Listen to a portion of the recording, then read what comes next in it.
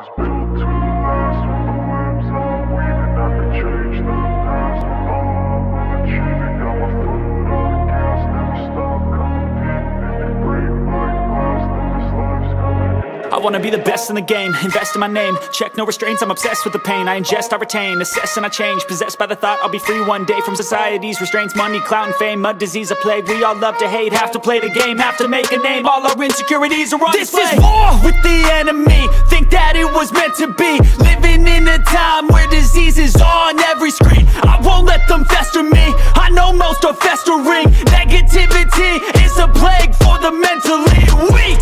No mercy, all I got is working, never stop searching. Hello friends, M2DTECH Tamil சேனலுக்கு நான் வரவேற்கிறேன்.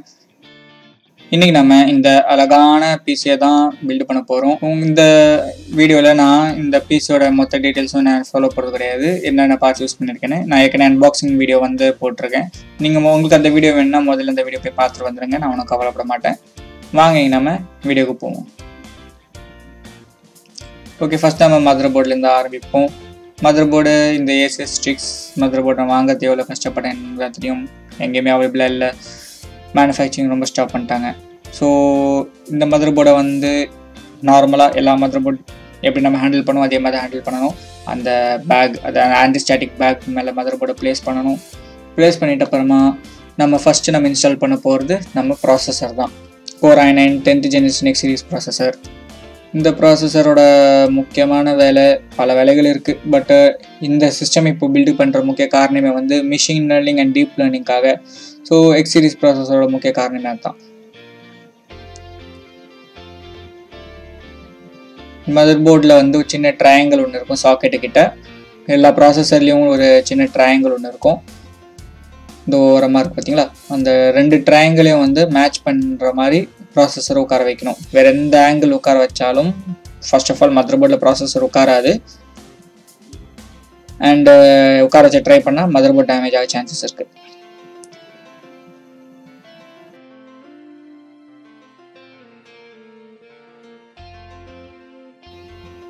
Okay, click பண்ணி lock பண்ணியாச்சு. மேலே இருக்க கவரை கட்டிடுவோம்.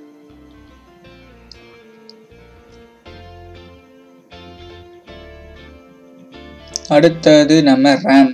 இந்த ரேம் வந்து இன்னும் நான் என் கம்ப்யூட்டரில் யூஸ் பண்ண ஆரம்பிக்கலை. பட் எனக்கு ரொம்ப பிடிச்ச ரேம் இது ஒன்று, G-Skill Trident C. இது 6GB ரேம், பார்க்குறதுக்கு செம்மையாக இருக்கும். சிஸ்டமில் இன்ஸ்டால் பண்ணிட்டு அப்புறம் நம்ம பார்ப்போம் எப்படி இருக்குதுன்னு. இந்த ரேம் வந்து ஈஸியாக கிடச்சிடும் உங்களுக்கு. இதெல்லாம் எப்போவுமே அழியாத பொருட்கள்.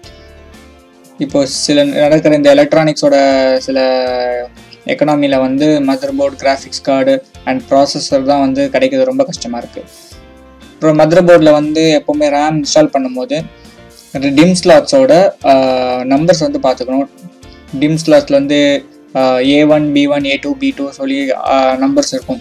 ஸோ எல்லா மதர் போர்ட்ஸ்லையுமே வந்து டிஃபால்ட்டில் ஃபஸ்ட்டு சேனல் டிம் ஸ்லாட்ஸ் என்னன்னு பார்த்தா B1 அண்ட் B2 தான். ஸோ அது கரெக்டாக இந்த ஸ்லாட்டுன்னு பார்த்து இன்ஸ்டால் பண்ணணும். ஏன்னா தோணு எல்லா ஸ்லாட்லையும் இன்ஸ்டால் பண்ணிடக்கூடாது.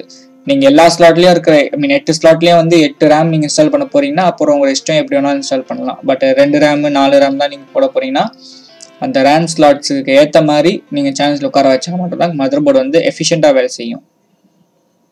அடுத்தது நம்மளோட SSD M.2. நார்மல் SSD போகலான்னு நினச்சேன். பட் NVMe SSD வந்து இதோட பர்ஃபார்மன்ஸ் வந்து இன்னும் ஒரு குறைஞ்சபட்சம் ஒரு 15% தூக்கி கொடுக்கும். ஸோ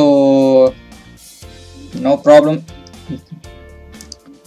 NVMe SSD இன்ஸ்டால் பண்ணுறதுக்கு நம்ம ஃபஸ்ட் இந்த SSD ஷீல்டை வந்து கழட்டுவோம். இந்த கழட்டிட்டோம் பார்த்தீங்கன்னா உள்ள SSD ஸ்லாட் இருக்குது. எவ்வளோ அழகாக முடிச்சிருக்காங்க பார்த்தீங்களா.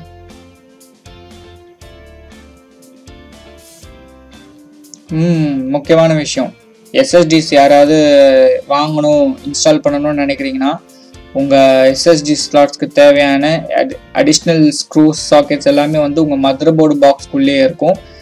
SSDs கூட எதுவுமே வராது.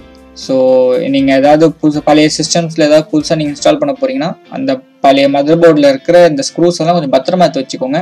இல்லை வெளியில் குத்தி இன்ஸ்டால் பண்ணுறீங்கன்னா உங்ககிட்ட கேட்டு மறக்காமல் வாங்கிட்டு வந்துருங்கப்பா.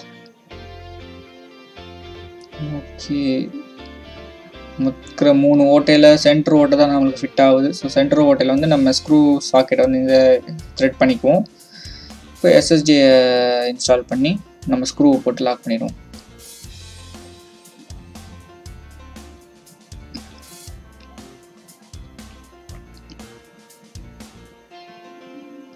Twist screw. ஓகே, அடுத்து வேலை முடிஞ்சிருச்சு. எஸ்எஸ்டி போட்டாச்சுன்னா எஸ்எஸ்டியோட ஷீல்டை வந்து மறுபடியும் இன்ஸ்டால் பண்ணிக்கலாம். எஸ்எஸ்டி ஸ்டீலுக்கு என்ன வேலை இருக்குது அப்படின்னு பார்த்தா, எஸ்எஸ்டிலுக்கு பெருசாக எந்த வேலையும் கிடையாது. அது இருந்தாலும் ஒன்று தான், எல்லாத்தையும் ஒன்று தான். பட் அது இருக்கிறதால உள்ள ஒரு சாம்சங்கோட லேபிள் நம்மளுக்கு தெரியாமல் இருக்கும். ப்ளஸ் வாரண்டி கெட்டு போகாது. ஹீட்டை கொஞ்சம் நல்லா டிஸ்பிளே பண்ணும். ஓகே, அடுத்தது நம்ம வந்து கேஸ் ஓப்பன் பண்ணிக்குவோம். இந்த பபிள் ட்ராப்பை நான் ரொம்ப ஹேட் பண்ணுறேன்.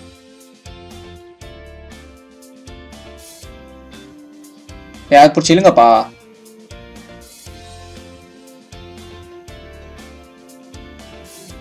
ரைட்டு,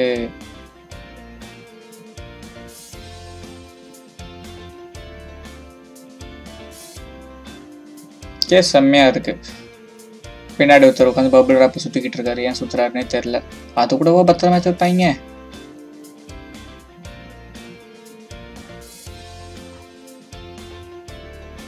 இந்த கேஸ் நான் எனக்காக வாங்கணும்னு நினச்சேன். எனக்கு ரொம்ப பிடிச்ச கேஸில் எதுவும் ஒன்று. கூலர் மாஸ்டர் கேசஸ் எல்லாமே நல்லாயிருக்கும். மார்க்கெட் விற்கிற எல்லா கேசஸ்லேயுமே வந்து கூலர் மாஸ்டர் கேஸ் வந்து ஏரோடைனமிக்கலி வந்து பெஸ்ட் ஏர் ஃப்ளோ வந்து ப்ரொவைட் பண்ணுது. இது என்னோட கம்ப்யூட்டரில் வந்து என்னோட பர்சனல் பீஸில் வந்து நான் உண்மையிலேயே பார்த்த ஒரு விஷயம். நான் என்னோட சிஸ்டமில் வந்து லிக்விட் கூலிங்லாம் யூஸ் பண்ணல, ஜஸ்ட் ஏர் கூலிங் தான். ஏர் கூலிங்லேயே வந்து நார்மலான ஹாட் டேஸ்லேயே வந்து 65 டிகிரிஸ்க்கு மேலே போகிறது கிடையாது என்னோட சிஸ்டம். பட் என்னோட சிஸ்டம் அந்தளவுக்கு பவர்ஃபுல் சிஸ்டமும் கிடையாது, ஒரு நார்மல் சிஸ்டம் தான். ஸோ இப்போ நம்ம எஸ்எம்பிஎஸ் இன்ஸ்டால் பண்ணிவிடுவோம். நம்ம வாங்கின எஸ்எம்பிஎஸ் வந்து ஃபுல்லி மாடல் எஸ்எம்பிஎஸ்ன்றதுனால நம்மளுக்கு என்னென்ன கேபிள் தேவையோ அந்த கேபிள் மட்டும் சொல்லி வச்சுக்கலாம். ஸோ தேவையில்லாத கேபிள்ஸ் வந்து எக்ஸ்ட்ராவாக இருக்காது. அது ஒரு நல்ல விஷயம் மாடுலர் எஸ்எம்பிஎஸில். ஆனால் இந்த பவர் சப்ளைஸில் பார்த்தீங்கன்னா மாடுலரில் ரொம்ப எக்ஸ்பென்ஸ் ஜாஸ்தியாக இருக்கும். ஸோ உங்களுக்கு தேவைப்பட்டால் கண்டிப்பாக வாங்குங்க. ஆனால் இது இந்த மாதிரி ஒரு மாடுலர் எஸ்எம்பிஎஸ் வாங்கினா உங்களுக்கு ரொம்ப நல்லா தான் இருக்கும். ஓகே, ஏடிஎக்ஸ் முடிஞ்சிருச்சு. ஸோ சிபியு 4 பின் அடாப்டரும் இன்ஸ்டால் பண்ணியாச்சு. அடுத்தது ஜிபியோட 4 பின் அடாப்டரு அதுவும் இன்ஸ்டால் பண்ணிட்டோன்னா வேலை முடிஞ்சுது. ப்ளஸ் இந்த ஹார்டு மோலெக்ஸ் அடாப்டர்ஸ்லாம் நம்ம இன்ஸ்டால் பண்ண வேண்டியது இருக்குது. இதோ வந்துருச்சு இல்லை, மோலெக்ஸ் அடாப்டர்ஸும் இன்ஸ்டால் பண்ணியாச்சு. நல்லா வெயிட்டாக இருக்கும்.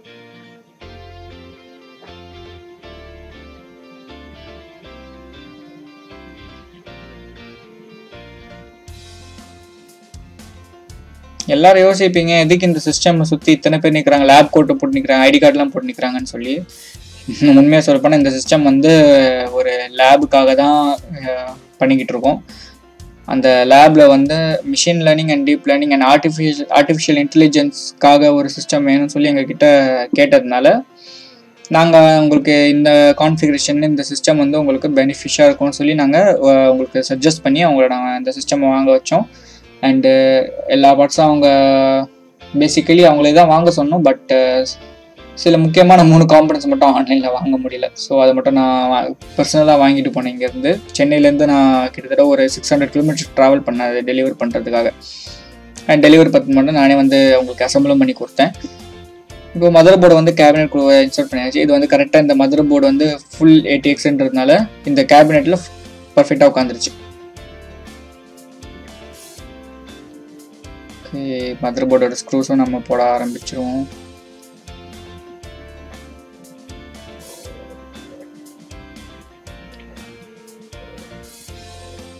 இந்த லேபில் வந்து ஏகப்பட்ட ஸ்டூடெண்ட்ஸ் கூட வந்து கற்றுக்கிட்டு இருக்காங்க.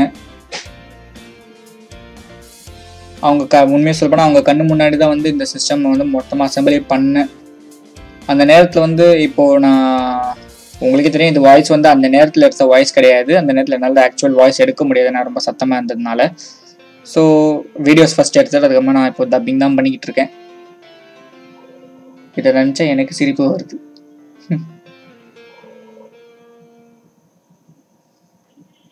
பட் இந்த வீடியோவில் வந்து உங்களுக்கு ஒரு ஹை எண்ட் சிஸ்டமாக இருந்தாலும் எப்படி ஈஸியாக பில்டு பண்ணுறதுன்னு சொல்லி ஒரு கான்செப்ட் தான் நான் இப்போ கொடுத்துட்ருக்கேன். ஸோ பேசிக் தயவு செஞ்சு வீடியோ ஃபுல்லாக பாருங்கள். அப்போ தான் வந்து உங்களுக்கு ஒரு ஐடியா வரும். ஸோ யாரும் ஒரு கம்ப்யூட்டர் எப்படி நீங்களே ஈஸியாக பில்ட் பண்ணலாம்னு சொல்லி நான் உண்மையாக சொல்ல போனால் ஏற்கனவே ஸ்டார்டிங்கில் சேனல் ஸ்டார்ட் பண்ணும்போது என்னோட பர்சனல் பிசி நான் பில்ட் பண்ண வீடியோ நான் போட்டிருந்தேன். அந்த வீடியோ நான் அப்லோட் பண்ணுறதுக்கு முன்னாடி நான் ஒன்றும் அந்த அளவுக்கு எப்படி சொல்கிறது ரீச்சபிள் பர்சனாக இல்லை. நான் வந்து ரொம்ப எப்படி சொல்கிறது நார்மல் ஃபேலோவாக தான் இருந்தேன். இப்போது வந்து கொஞ்சம் எனக்கு அவுட் சைடில் வந்து கொஞ்சம் நிறைய சோர்சஸ் இப்போ கிடைக்கிறதுனால நான் இப்போ கொஞ்சம் வெளியில் நிறைய இடத்துக்கு போய் சப்போர்ட் பண்ணிக்கிட்டு இருக்கேன். இப்போ என்னால் கொஞ்சம் ஹை எண்ட் வீடியோஸ்லாம் கொஞ்சம் ப்ரொவைட் பண்ண முடியுது. நீங்களாம் கொஞ்சம் என்னோட fellow YouTubers and YouTube subscribers நீங்களாம் கொஞ்சம் எனக்கு ஹெல்ப் பண்ணிங்கன்னா நம்ம வந்து இன்னும் நிறைய நல்ல கண்டென்ட்ஸ் வந்து நான் உங்களுக்கு ப்ரொவைட் பண்ணுவேன். என்ன நடக்குது நம்ம எதிர்காலத்துலாம் பார்க்கணும். உங்களை நம்பி தான் இந்த சேனல் நம்பி நடத்திட்டு இருக்கேன். இப்போ நான் கரெக்டாக இந்த 2 இடத்துலையுமே வந்து 2 சின்ன டிஸ்பிளேஸ் இருக்குது. அது ரன்னிங்கில் இருக்கும்போது உங்களுக்கு காட்டுறேன். சூப்பராக இருக்கும்.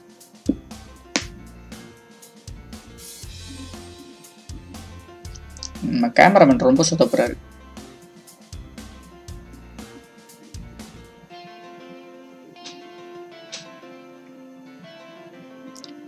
ஓகே, மதர் போர்டு வந்து கரெக்டாக இன்ஸ்டால் பண்ணியாச்சு. இப்போ அடுத்தது நம்ம பண்ண வேண்டியது என்ன?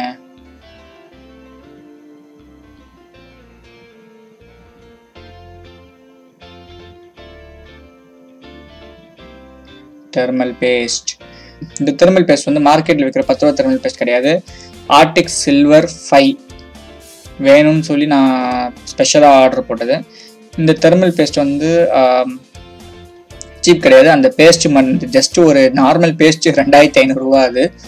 அது எதுக்காக அப்படின்னா சிபியோட டெம்பரேச்சர் வந்து ரொம்ப ஆப்டிமைஸ்டாக ரொம்ப ஈஸியாக ரொம்ப ஃபாஸ்ட்டாக அந்த கூலருக்கு வந்து ட்ரான்ஸ்ஃபர் பண்ணணுன்றதுக்காக இது வாங்கியிருக்கிறது. இந்த ஆர்டிக் சில்வரில் வந்து ஒரு எப்படி சொல்கிறதுனா கொஞ்சம் நல்ல டெக்னாலஜிஸ் யூஸ் பண்ணி அவங்க வந்து கொஞ்சம் நல்ல ஃபைன் கிரேடட் தெர்மல் கண்டக்டர்ஸ் வந்து அந்த மெட்டல் பேஸ்ட்டில் இன்க்ளூட் பண்ணியிருக்காங்க.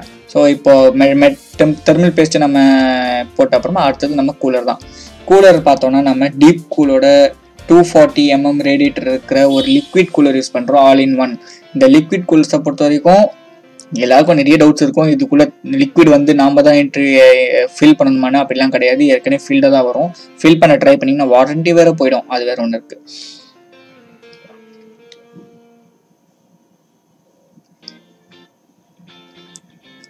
உண்மையாக சொல்ல போனால் பல்சர் 220 வர ரேடியேட்டரை விட இந்த ரேடியேட்டர் பார்க்கறதுக்கு ரொம்ப நல்லா இருக்கு. பட் அதுக்கான காஸ்ட்டும் அது கூட சேர்ந்து வருது.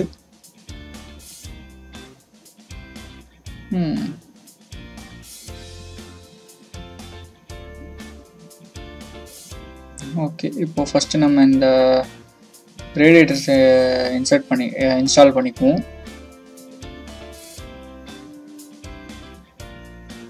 ரேடியேட்டர் ஃபேன்ஸ் எல்லாமே RGB தான்.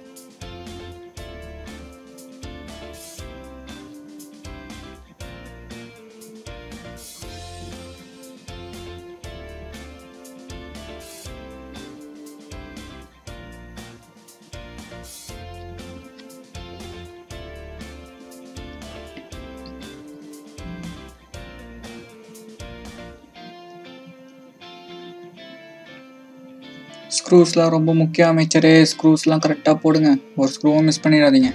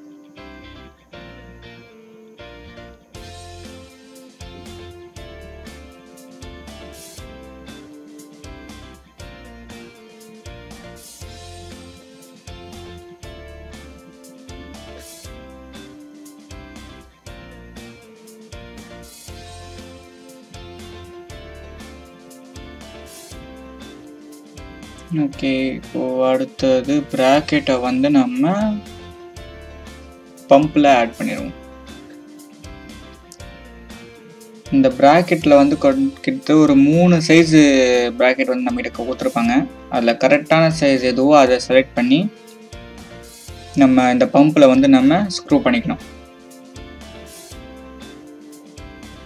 வேறு ப்ராக்கெட்டை வந்து நம்ம போட முடியாது, ஏன்னா ஒரு சாக்கெட்டுக்கு ஏற்ற மாதிரி ஒரு ப்ராக்கெட் வரும்.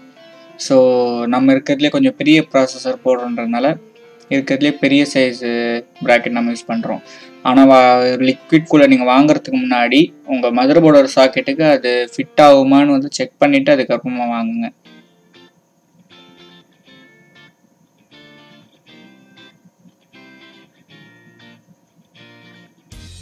ஒரு ப்ராக்கெட் போடாமே நான் ஸ்க்ரூ பண்ணிக்கிட்டு இருக்கேன், பைத்தியக்காரன் நான்.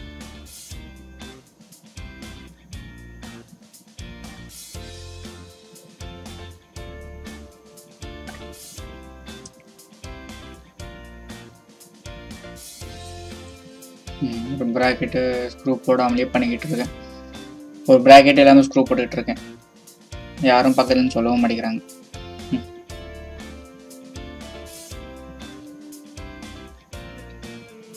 ஓகே, இப்போ வந்து நம்ம கூலரை வந்து நம்ம உள்ளே ஃபிட் பண்ண போகிறோம். கூலர் எங்கே இப்போ நான் என்ன பண்ணிக்கிட்டு இருக்கேன்?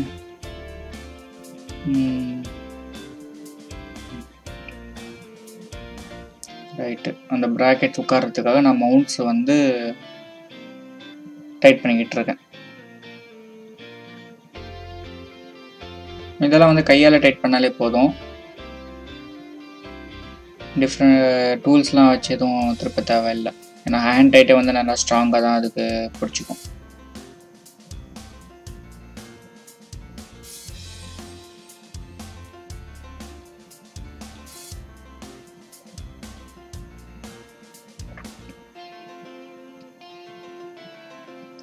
இந்த வீடியோ கொஞ்சம் லென்த்தாக போகிற மாதிரி எனக்கும் ஃபீல் ஆகுது. பட் ஹை எண்ட் பிசி இல்லையா, கொஞ்சம் லென்த்தாக தான் போகும். நம்ம இந்த நம்ம இந்த ரேடியேட்டர் வந்து மேல் சைடில் மாட்ட போகிறோம். ஏன்னா ஃப்ரண்ட் சைடில் ஏற்கனவே வந்து கேஸோட 3 ஃபேன் வந்திருக்கு இன்டேக்குக்காக. ஸோ எக்ஸாஸ்ட்டுக்கு பார்த்தா பின்னாடி ஒரே ஒரு 120 mm ஃபேன் தான் வைக்க முடியும். ஸோ அதனால் இப்போது நம்ம இந்த 240 mm ரேடியேட்டர் வந்து நம்ம மேல் சைடில் தான் நம்ம ஃபிட் பண்ண முடியும். ஸோ இந்த ரேடியேட்டர் வந்து மேலே போகுது. இதில் ஒரு சின்ன சிக்கல் என்னென்னா, அந்த பம்பு வந்து டீப் கூலுன்ற லோகோ வந்து அதில் போட்டிருக்காங்க. பட் இந்த சிபியூவில் இது கரெக்டாக ஃபிட் பண்ணணும்னா நம்ம அந்த பம்பை வந்து தலைகீழ தான் ஃபிட் பண்ண வேண்டியதாக இருக்குது. ஸோ டீப் கூலுன்றது வந்து தலைகீழ இருக்கும். இந்த டீப் கூல் மேனுஃபேக்சர்ஸ்க்கே தெரியும், கூலர் வந்து எப்போவுமே அவங்க நினச்ச பொசிஷனில் உட்கார வைக்க முடியாதுன்றது. அப்படி இருந்தும் அவங்க எதுக்காக அந்த மாதிரி கொடுத்துருக்காங்கன்னு ஒன்றும் புரியலை எனக்கு. இதை என்ன பண்ணுறது, அப்படி எதுவும் பண்ண முடியாது. இப்போ அப்படி தான் யூஸ் பண்ணி ஆகணும். ஸோ பார்ப்போம் என்ன நடக்குதுன்னு. டஸ்ட் ஃபில்டரை கழட்டிட்டோம் மேலேருந்து.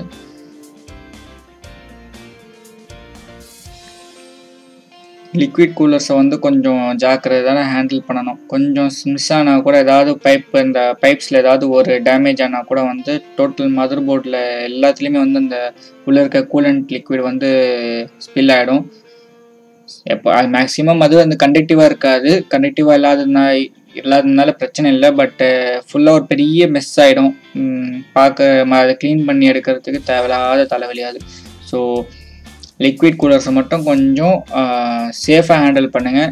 இன்ஸ்டால் பண்ணுறதுக்கு முன்னாடி ஏதாவது லீக்ஸ் இருக்கான்னு ஒரு செக் பண்ணிவிட்டு அதுக்கப்புறமா வந்து மதர் போர்டில் அண்ட் கேஸ்குள்ளே வந்து அதை இன்ஸ்டால் பண்ணுங்கள்.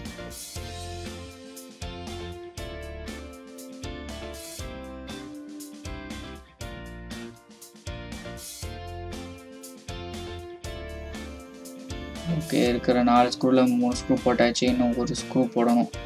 எங்கே அந்த ஸ்க்ரூ?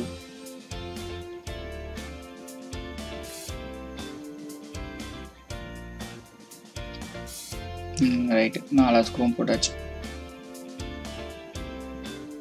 இப்போது அடுத்தது இந்த பம்பில் நம்ம ஒரு ப்ராக்கெட் ஃபிட் பண்ணோம் பார்த்தீங்களா, அந்த பம்பில் இந்த ப்ராக்கெட்டை வந்து அந்த மவுண்ட்ஸில் டைட்டாக உட்கார வைக்கணும். அப்படி டைட் பண்ணால் மட்டும்தான் அந்த பம்புக்கு கீழே இருக்க காப்பர் பேடு வந்து இந்த மேலே இருக்கிற இந்த தெர்மல் பேஸ்ட்டை வந்து நல்லா நசுக்கி சிபியூ வந்து ஒரு நல்ல டைட் ஃபிட்டாக உட்காரும். அப்படி டைட் ஃபிட்டாக உட்காந்தா மட்டும்தான் டெம்பரேச்சர் வந்து நல்லா வெளியில் போகும்.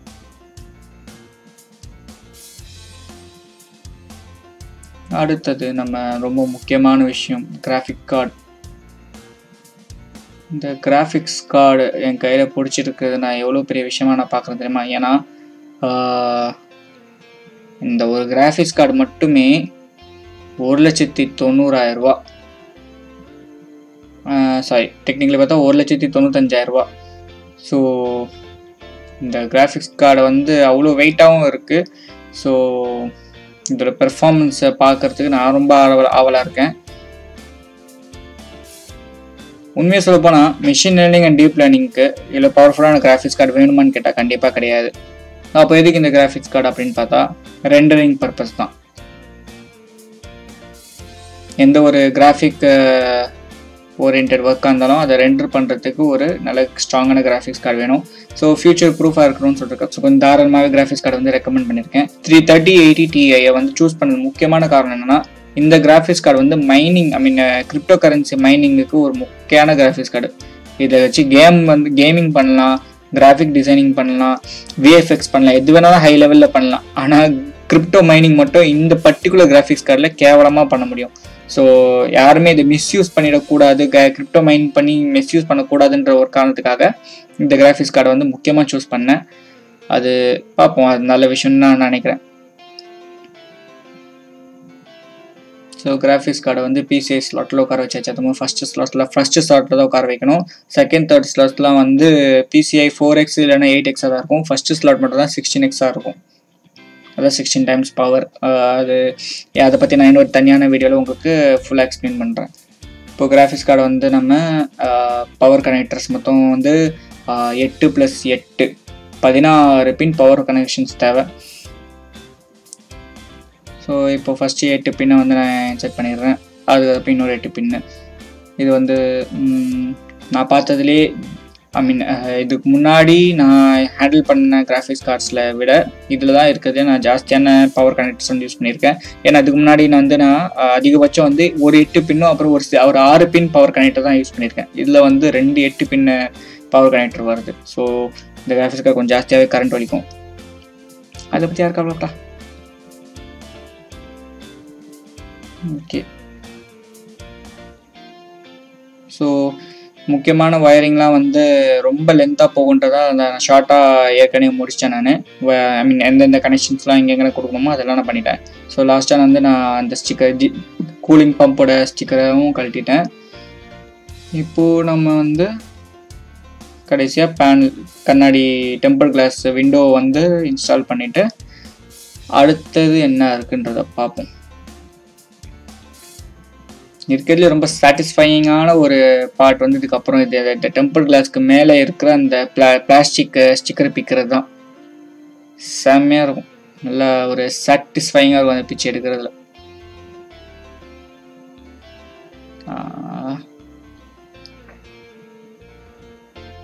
அவ்வளோதான், எவ்வளோ கூலாக இருக்குது.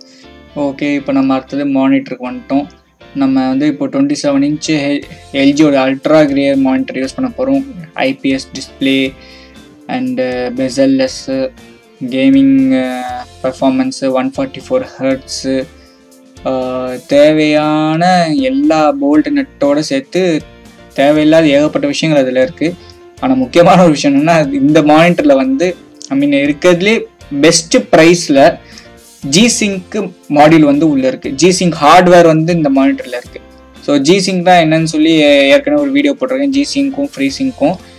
பட் ஃப்ரீசிங்க் வந்து எல்லா மானிட்டர்லேயும் வேலை செய்யும். பட் ஜிசிங்க் வந்து ஜிசிங்க் இருக்கிற மானிட்டரில் மட்டும்தான் வேலை செய்யும். அதனாலே ஜிசிங்க் மானிட்டர்ஸ் எல்லாமே வேலை ஜாஸ்தி. இந்த மானிட்டரில் ஜிசிங்க் இருக்குது. ஸோ இன்கேஸ் எந்த விதமான ஹெவி கிராஃபிக் ப்ராசஸரோட ஒர்க்கில் இருந்தாலும் ஸ்க்ரீன் வந்து ரொம்ப பட்டர் ஸ்மூத்தாக வந்து இங்கே அங்கே அப்படின்ற ஒரு ஃபீலிங்கில் இருக்கும். அதாவது ஒரு தோசை தவால வெண்ணெயை போட்டால் எப்படி அதை வலிக்கிட்டு போகும், அந்த மாதிரி ஒரு ஸ்க்ரீன் டிரான்சிஷன்ஸ் வந்து இதில் இருக்கும்.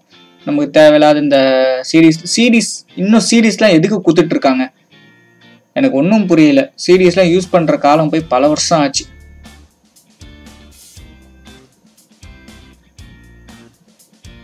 இந்த சிடி கொடுத்தது பதிலாக ஒரு பென்ட்ரைவ் கொடுத்துருந்தா அதாச்சும் யூஸ் ஆயிருக்கும்.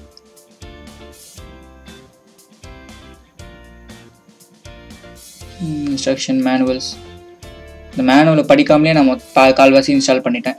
இதுக்கு அடுத்தது மானிட்டர்.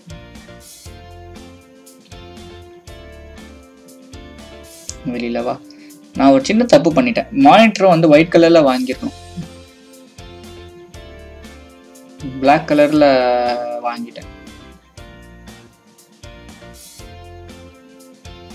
பின்னாடி நல்ல ஃபேன் மாதிரி கொடுத்துருக்காங்க ரேடியேட்டரு, பட் அது ஃபேன்லாம் கிடையாது, அது டம்மி பீஸ். அது சும்மா ஒரு பிளாஸ்டிக் பாக்ஸ் மட்டும்தான்.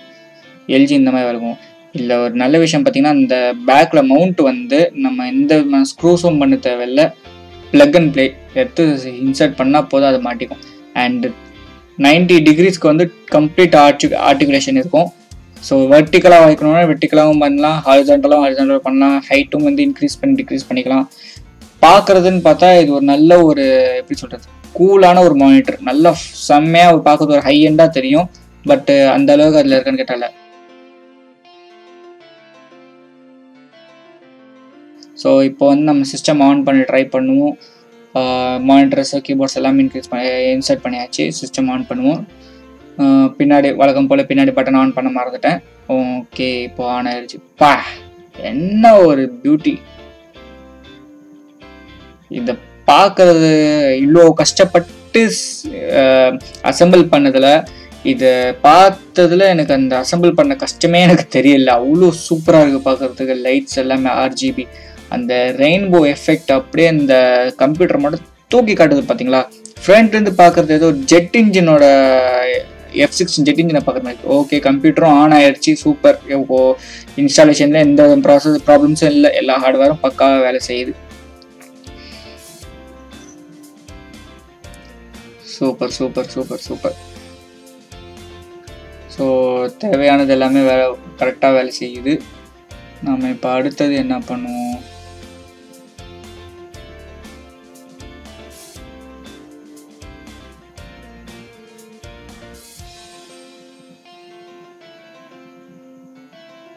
நம்ம கேமராமேன் தான் ரொம்ப காமெடி பண்ணுறாரு நின்றுக்கிட்டு.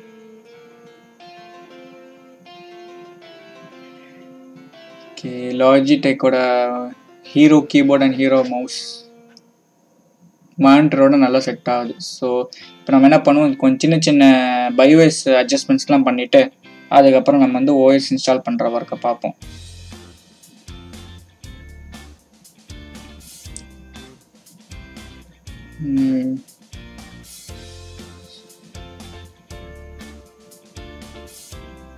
மவுஸ் ரொம்ப வேகமாக இருக்குது, டிபிஐ ரொம்ப ஜாஸ்தியாக இருக்குது, பறக்குது முன்னாடி பின்னாடி.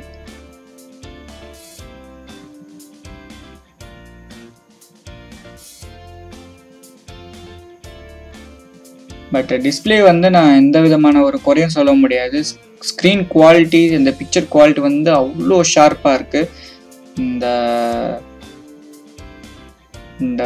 144 ஹெர்ட்ஸ்ன்றதை விட இந்த டாட்ஸ் பர் இன்ச் வந்து ரொம்பவே ஆப்டிமைஸ்டாக இருக்குன்னு தான் சொல்லலாம். ஸோ எல்ஜி வந்து பேசிக்கலி அவங்களோட ப்ராடக்ட் நல்லா இருக்குன்னு நிரூபிச்சிட்டாங்க.